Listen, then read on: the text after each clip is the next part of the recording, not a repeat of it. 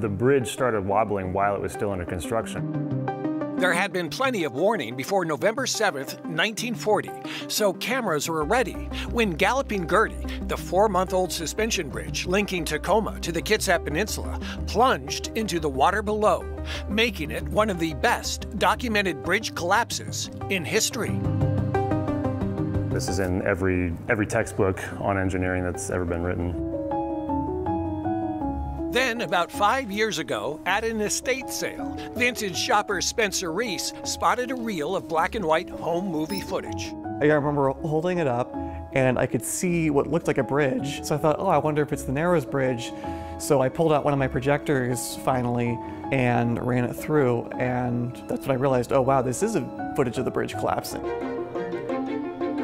Grit City editor Sierra Hartman says from a wider, never-before-seen angle, the footage begins with the bridge rippling like a whip. The bridge is like a mile long, and part of it collapses, and you see it up in the air like 50, 60 feet. The snapping cables could be heard over the 40-mile-per-hour winds. Witnesses there said it sounded like machine gun fire. Spencer's footage, now part of The Lost Angle, a documentary capturing an infamous moment in Tacoma history. It tells something that the well-known footage doesn't tell.